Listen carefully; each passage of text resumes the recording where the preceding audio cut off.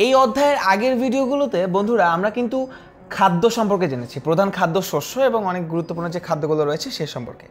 আজকে আমরা যে সকল কৃষি পণ্য বিদেশে রপ্তানি করে বৈদেশিক মুদ্রা উপার্জন করা হয়, অর্থাৎ অর্থকরী ফসল যেগুলো, সেইগুলো সম্পর্কে জানব।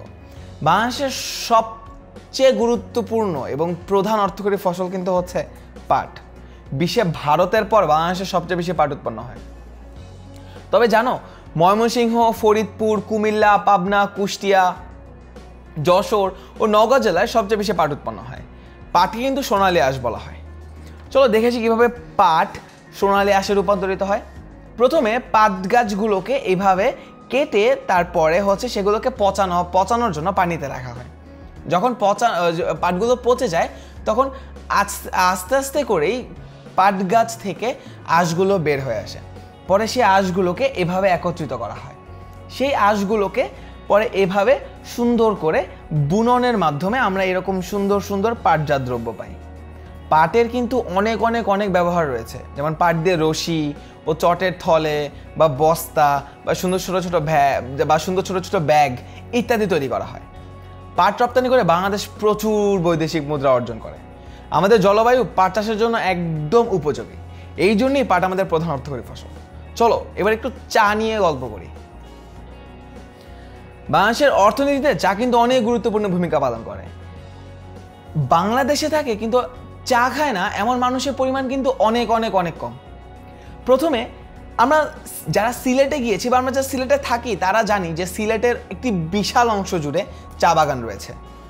এইরকম হাজার হাজার হেক্টর চা বাগান থেকে প্রথমে ভালো ভালো পাতাগুলোকে তোলা হয়, পরে সেই পাতাগুলোকে শুকনো করার মাধ্যমে এরকম গুঁড়া চা তৈরি করা হয়। শুধুমাত্র যে গুঁড়া চাই একমাত্র চা তা কিন্তু না। এই ছবিতে দেখতে পাচ্ছ বিভিন্ন ধরনের চা বিভিন্ন ধরনের কালার সৃষ্টি করে, রং সৃষ্টি করে, এবং বিভিন্ন ধরনের চায়ের কিন্তু বিভিন্ন ধরনের গুণ রয়েছে, যেমন গ্রিন টি, ব্ল্যাক টি অথবা সাধারণ চাই বলো, আমরা কিন্তু সব ধরনের চাই খেয়ে থাকি। আমাদের দেশ কিন্তু অনেকটা চা প্রেমী মানুষের দেশ। এই চা প্রেমী মানুষের দেশ থেকে চলো আমরা এবার একটু তামাক থেকে ঘুরে আসি। বন্ধুরা, প্রথমে বলে রাখি, তামাক কিন্তু স্বাস্থ্যের জন্য অনেক ক্ষতিকর। তাই যদিও বাংলাদেশে একটি অর্থকরী ফসল তামাক, তারপরে কিন্তু তামাক চাষকে অনেক ভালোভাবে নিরুৎসাহিত করা হচ্ছে। বাংলাদেশের অনেক অঞ্চলে তামাক চাষ করা হয়, তবে সবচেয়ে বেশি তামাক চাষ করা হয় রংপুর অঞ্চলে। সিগারেট ও বিড়ি তৈরিতে তামাক ব্যবহার করা হয়, কিন্তু ভালো ব্যাপার হচ্ছে বাংলাদেশে উৎপন্ন তামাকের বেশিরভাগ রপ্তানি করা হয়। কিন্তু খারাপ ব্যাপার হচ্ছে এই তামাকগুলো কেউ না কেউ সেবন করে। তাই আমাদের সবার উচিত তামাক সেবন এবং তামাক চাষকে নিরুৎসাহিত করা।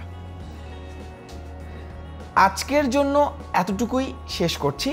10 মিনিট স্কুলের সাথে থাকার জন্য অসংখ্য ধন্যবাদ।